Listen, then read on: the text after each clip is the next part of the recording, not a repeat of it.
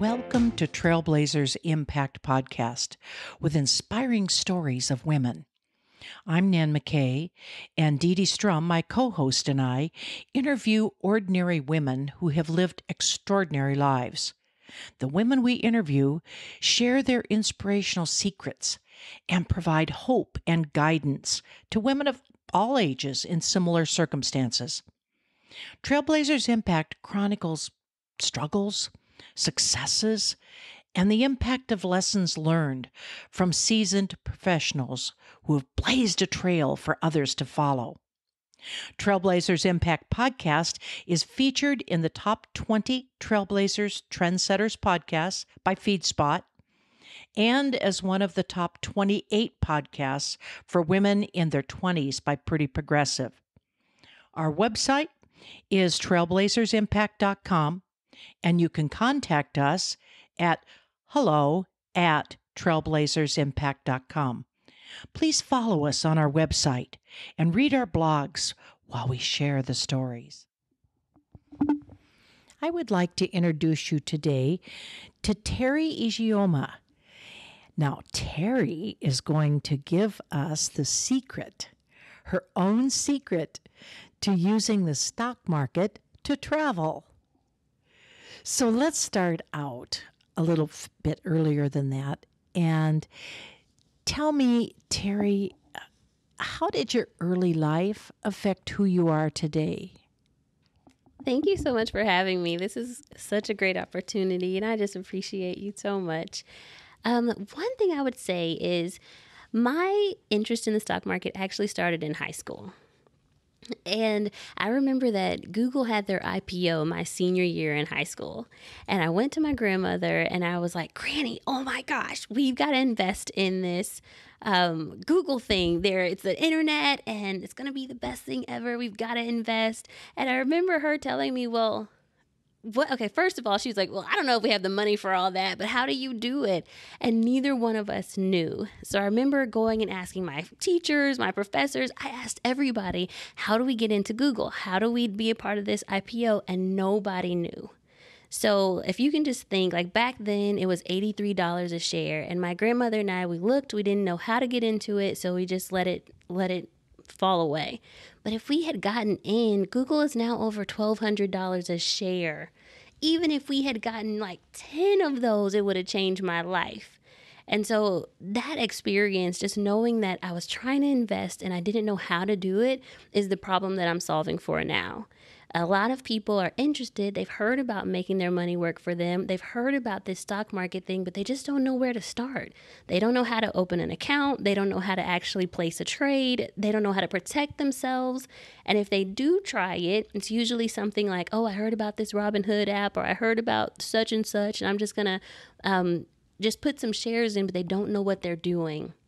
So now all the work I'm doing today with helping people to invest in the stock market is solving for that problem. Like, how do you actually start? And then when you're doing it, how do you do it well so that you can make the money work for you? So what is your secret? I actually have 4 secrets. Honestly, I have 4 secrets, and they all start a little bit with a myth.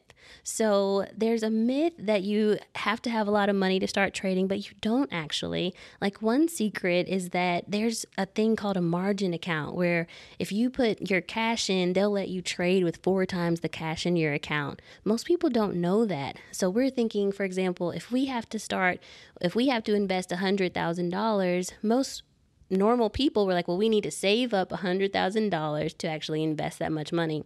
But in a margin account, you actually only need $25,000, and then you can use a buying power of $100,000. So like, that's one secret, being able to use the bank's money to actually trade. I know that sounds really risky, and that's the second secret. Then you got to protect yourself from losing money. And so there's all of these risk management steps that you can take, like putting in stop loss orders. And I know this might be more than you're wanting to hear, but like, these are the secrets that nobody tells us. But there's a way to actually protect yourself from losing. So there's an order type where if the trade is going against you, it'll actually get you out of the trade. So say you are in a trade and you said, I don't want to lose more than $100 on this. You can put that stop loss at $100. And if the stock goes against you, it'll take you out so you only lose $100. Most people don't know about that. So on bad days when there's a crazy tweet or the economy is going crazy, all they know is that their account is going down and they don't know how to get out. But if you know about stop losses and risk management, you can protect yourself from losing. And then the third secret is around looking at charts.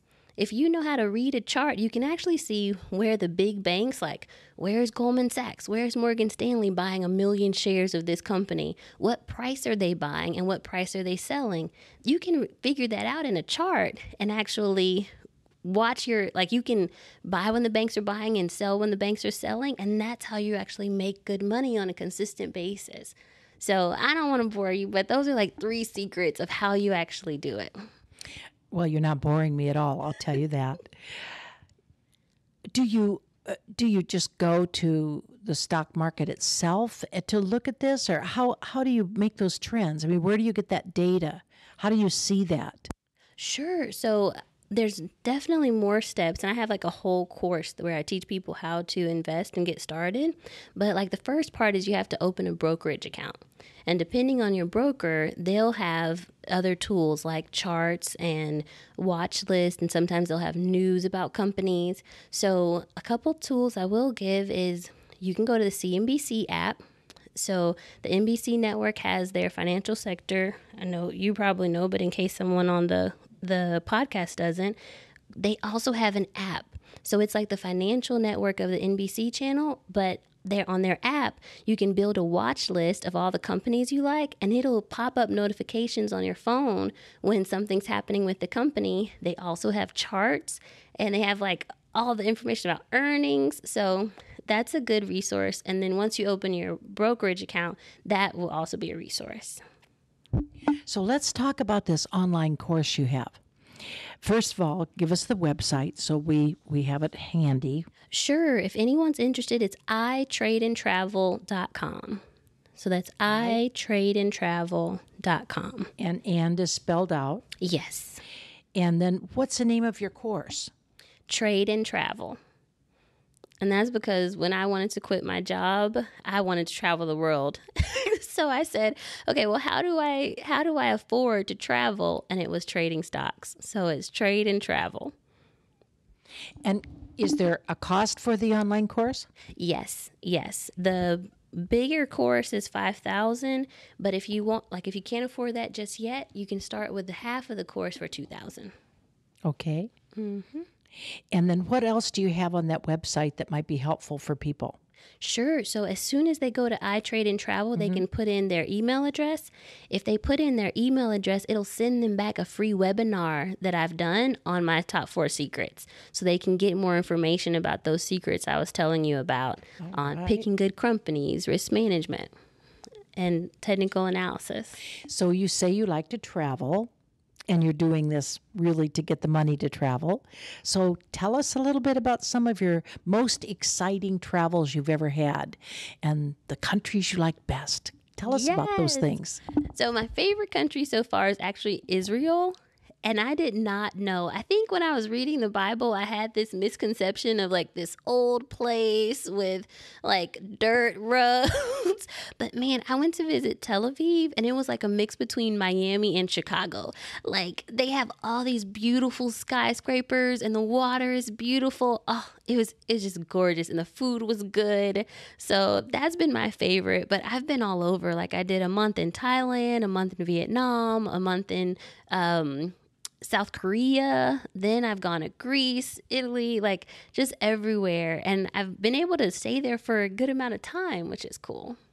So when you go to these places, where do you stay? Do you stay in a hotel, or do you stay in an Airbnb, or how do you do it?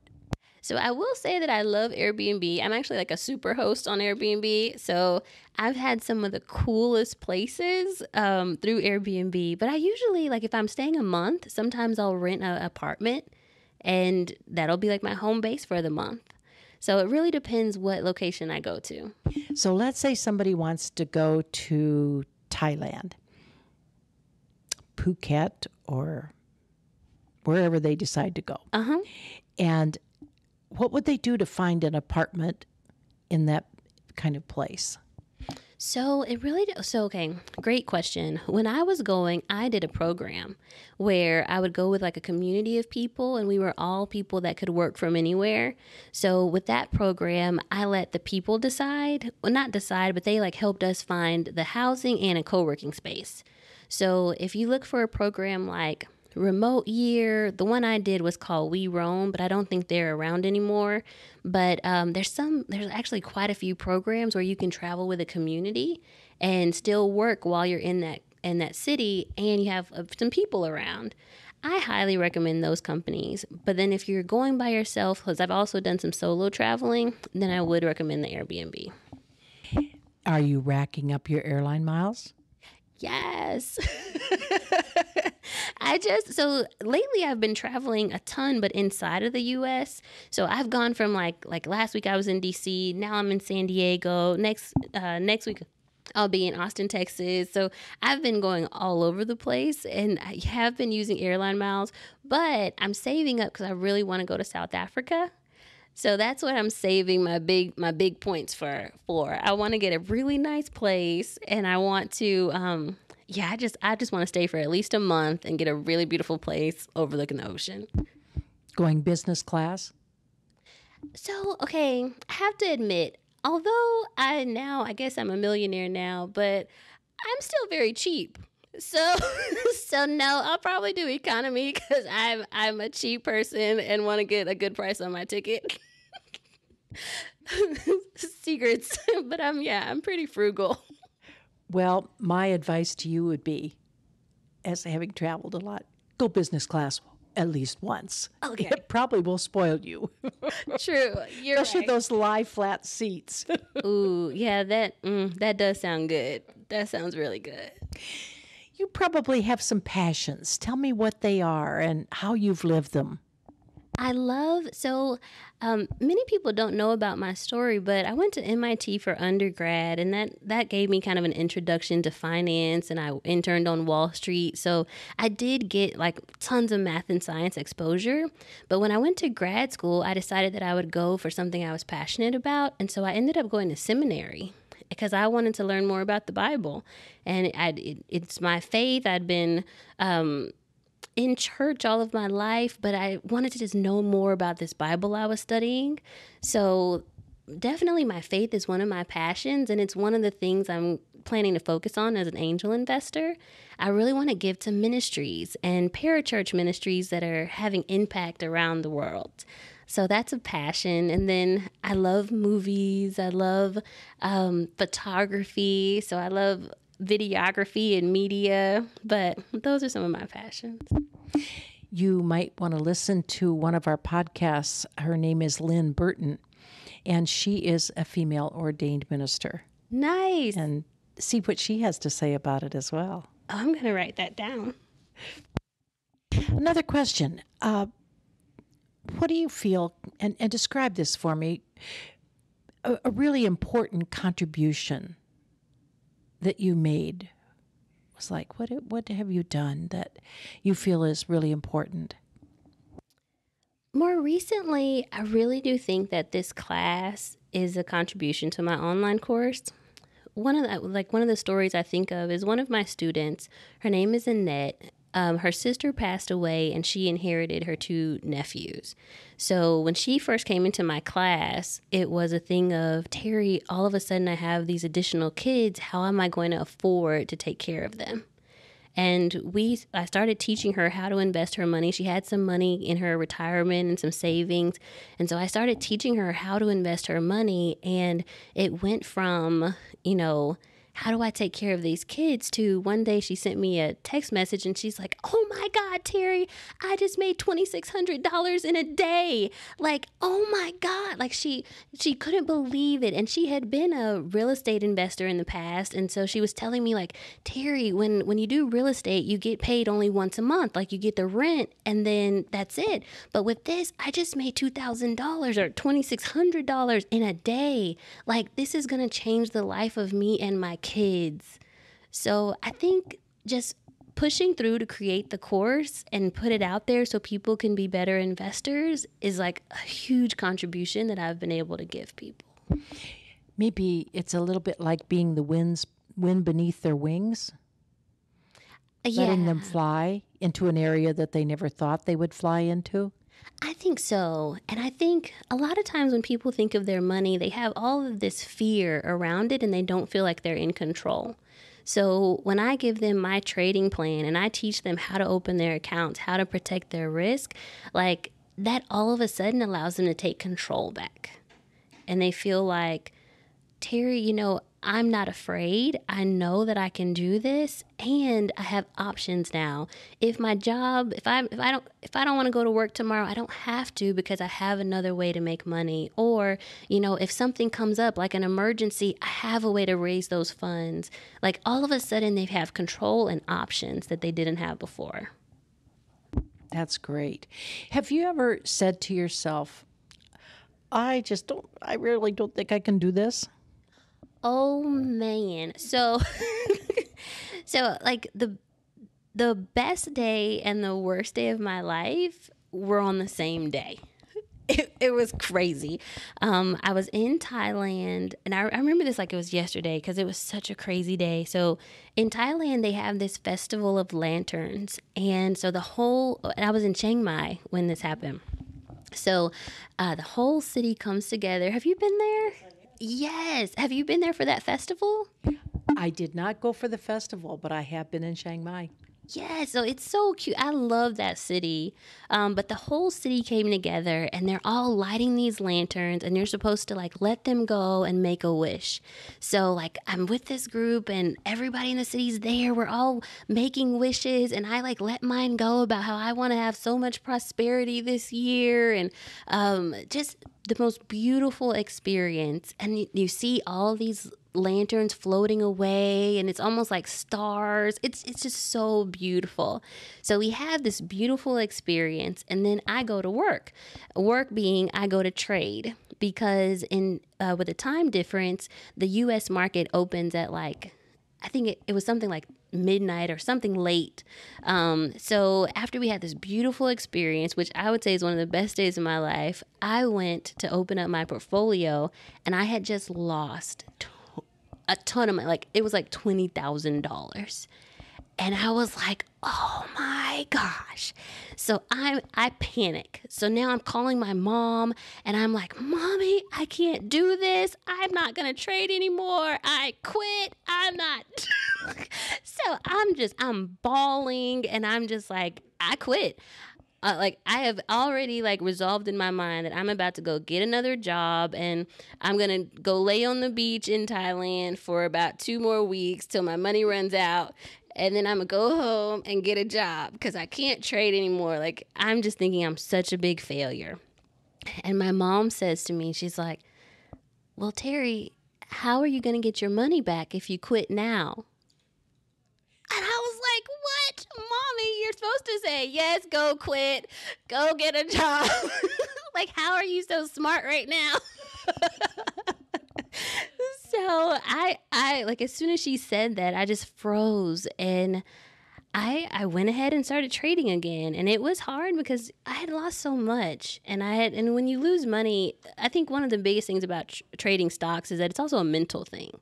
So part of it is just mastering your emotions. And at this point, I had lost confidence a bit in myself as a person. Like, how could I be so stupid? Then you start thinking through all the different things. Well, what if I just hadn't placed this trade yesterday? Or, oh, how did I invest in so many shares? But of course, the day before, I was thinking I was the most brilliant person. I was going to be so rich because it was earnings for a company that I really liked. And so I was thinking, oh my God, I'm going to be so rich tomorrow.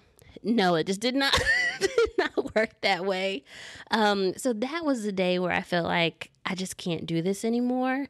But once my mom challenged me, I decided, okay, I'm going to get the money back and I'm going to go back to my original plan. Like I'm going to go back to the trading plan and the discipline that I had before. And that was small wins, not trying to break the bank in one trade, but okay, we're going to go back to consistent small wins that I was doing when I left my job. I needed $300 a day, small, consistent wins. So I started doing that and eventually brought my account back up and got to the point where I was making $1,000 a day. And it was all because I went back to my discipline. Yeah. It's sort of that, I think it's part of the song.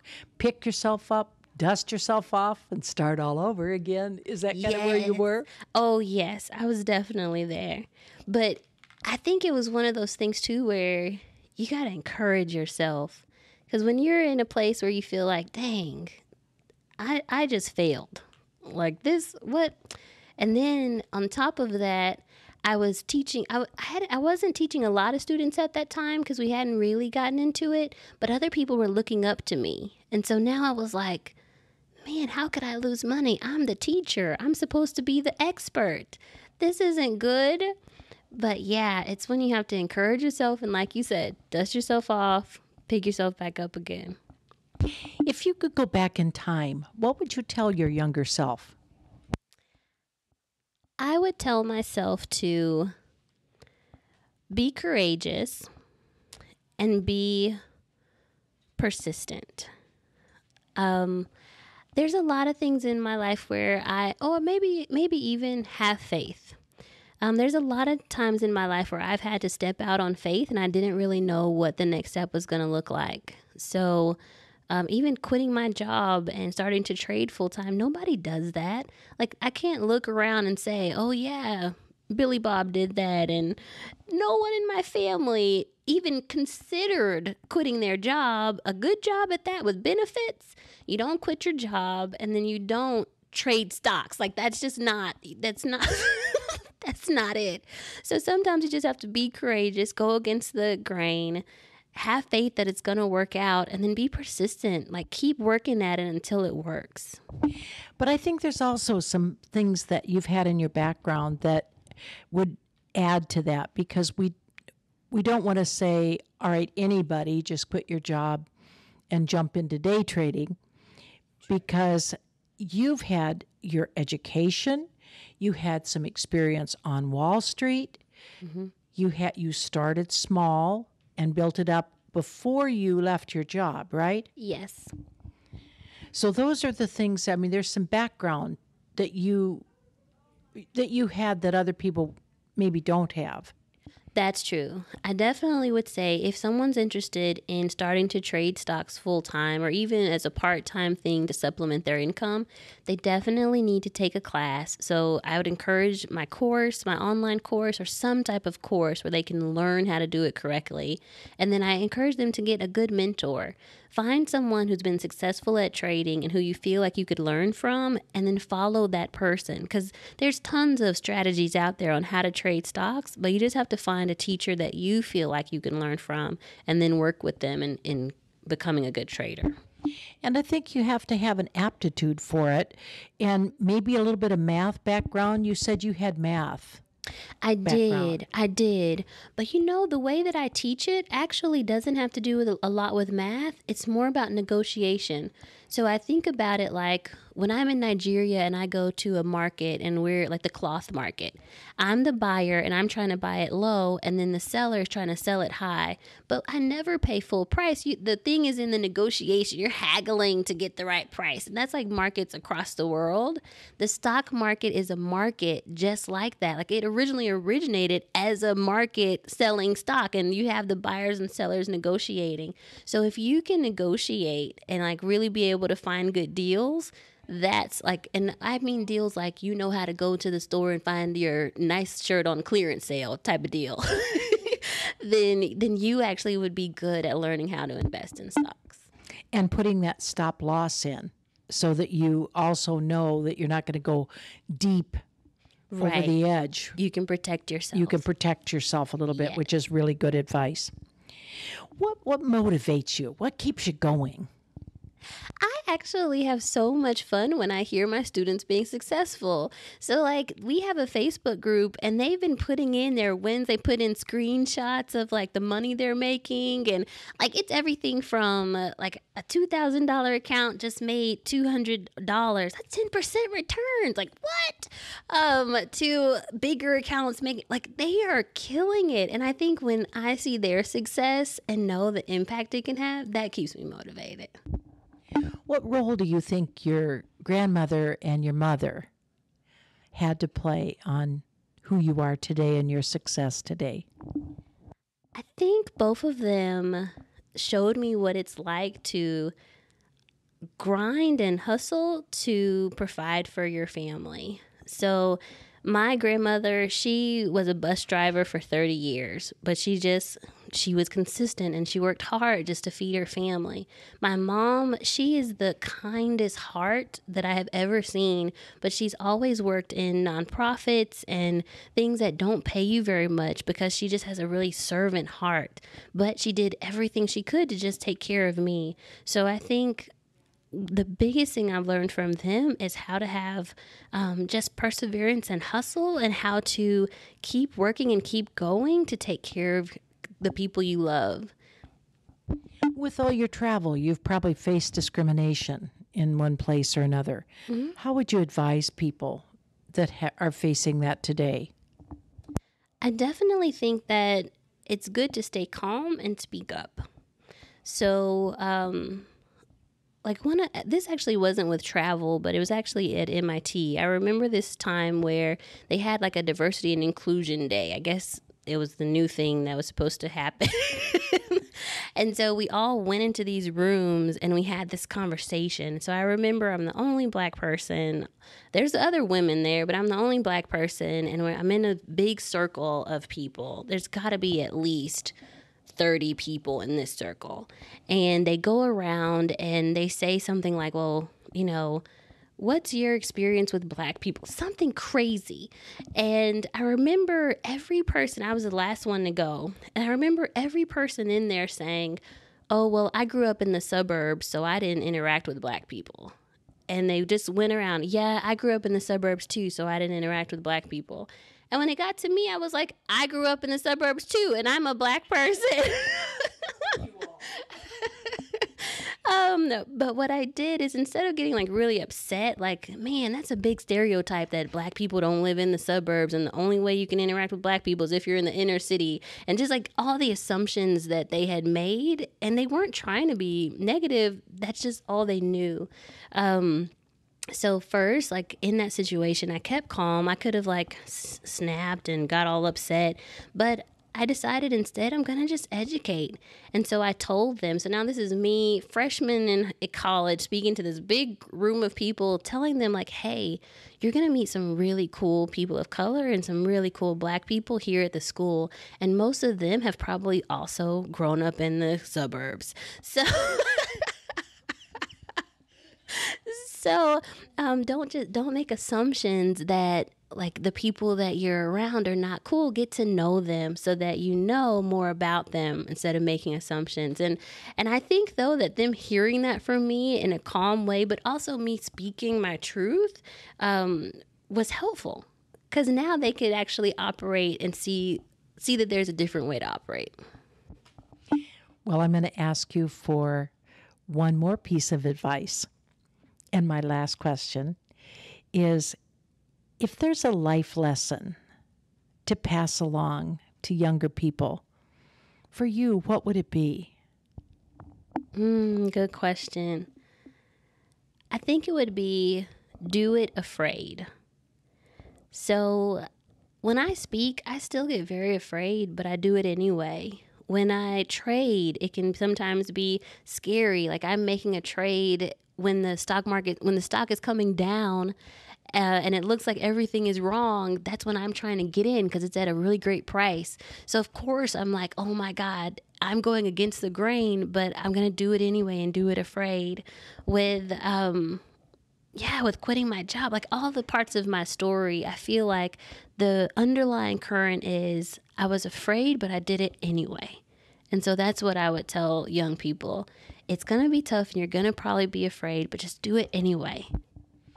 And if they fail? Hey, what's there to lose? You're just back to where you were in the first place. Exactly. Yep. I always say, so go ahead and tell me no. It's just right where I was anyway. Yes, exactly. Exactly. Thank you, Teri. Thank you so much. I hope you enjoyed listening to another story of the impact of trailblazers. Visit our website at trailblazersimpact.com and connect with us at hello@trailblazersimpact.com. And remember, you must learn a new way to think before you can master a new way to be.